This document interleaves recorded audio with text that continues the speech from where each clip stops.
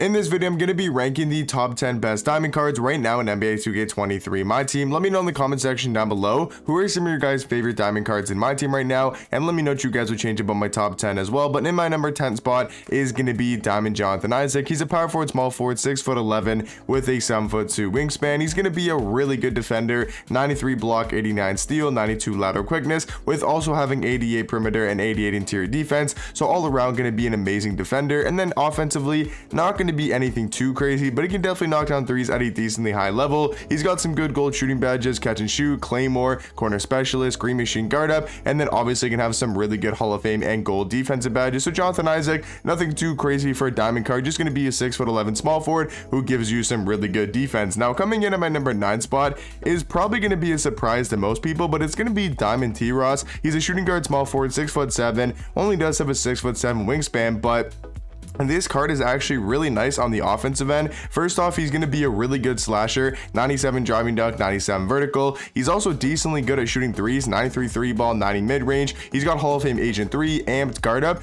and he's pretty much got every gold shooting badge in the game. I feel like this is honestly one of the most underrated diamond cards in My Team right now. He's also got Hall of Fame limitless takeoff, posterizer, so he's going to be dunking on everybody. He's got a good jump shot. He's got a really good dribble style as well. It's not the MJ dribble style, but Trae Young dribble style is still pretty good and very good for a 6'7" shooting guard. So he's going to be great offensively. Yes, defensively, he's not going to be anything too crazy, and you could say definitely a liability on the defensive end, but offensively, he's going to be an absolute bucket, and I think the 9th best diamond card. And then coming in at my number 8 spot is going to be Diamond Rudy Gay. He's a small forward, power forward, 6'8" with a 7'3" wingspan. I mean, we all know why Rudy Gay is super good. He's going to be an amazing rim runner, 95 driving dunk, 95 vertical. He's got Hall of Fame fearless finisher, limitless takeoff, posterizer. He can knock down threes at a pretty good level, 86 3 ball, 92 mid-range. He's going to be pretty fast for a small forward as well, 90 speed, 90 acceleration. And we all know Rudy Gay does have a really good jump shot this year, and always in My Team, he always comes with a really good jumper. And then he also does have the Trae Young dribble style,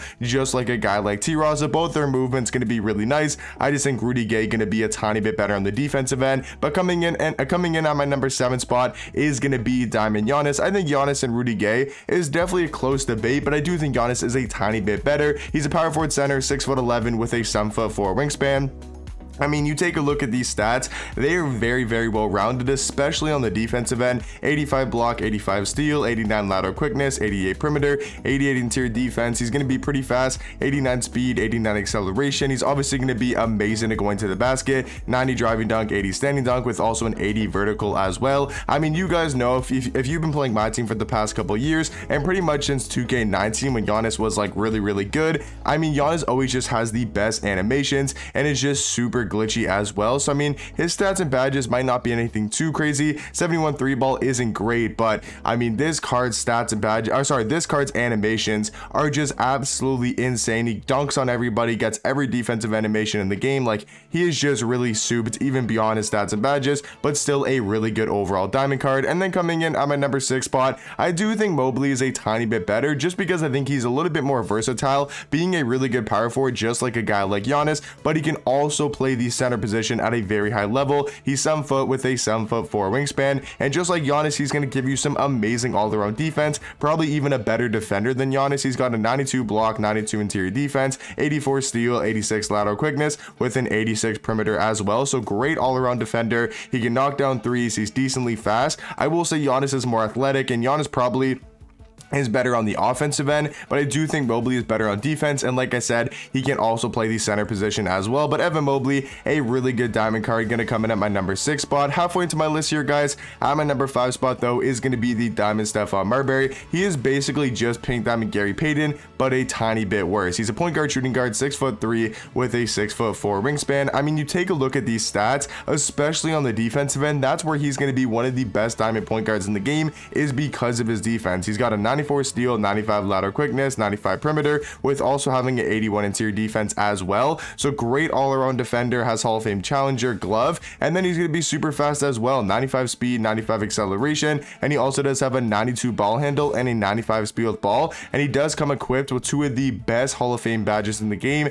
clamp breaker and quick first step. I mean, those are 2 really key badges to have on any point guard in My Team, not even necessarily just for diamond cards or, you know, kind of more of on the budget side. Any point guards in the game gotta have Hall of Fame quick first step and claim breaker to be some of the best point guards in the game. But overall, Marbury gonna be my 5th best diamond card. And then coming in at my number 4 spot, it's just gonna be a better version of Giannis, and that is gonna be Diamond Thurl Bailey. I think Diamond Thurl Bailey is better than a guy like Diamond Giannis, but is kind of the budget version of Pink Diamond Giannis. He's a power forward, small forward, 6'11" with a 7-foot wingspan. I mean, right off the rip, we can just take a look at the stats, and it's going to be super well-rounded stats-wise. Basically, he's got not the same animations as a guy like Giannis, but the reason why everyone calls him the budget Giannis is because they both have the same type of player build, and they both get really good animations on the offensive and defensive end. So once again, his stats and badges, I will say, aren't anything too crazy. I mean, he does have Hall of Fame claim breaker and quick first step, which is insane for a 6'11" small forward. But besides that, I mean, the card on paper doesn't look to be anything too crazy. I will say, though, he does have a really good jump shot. This Romeo Langford base, it's on some really good, cards as well, including Rex Chapman, Mike Miller, Sean Kemp. So it's a really good jump shot because we all know Mike Miller and Rex Chapman have really good releases. So overall, Thurl Bailey can do everything at a very high level, but mainly just going to be a really good defender and obviously good at going to the basket. But breaking into my top 3 here for the diamond cards, coming in at the number 3 spot is going to be Diamond Kristaps. He's a center, 7'3" with a 7'6" wingspan, and this dude is absolutely insane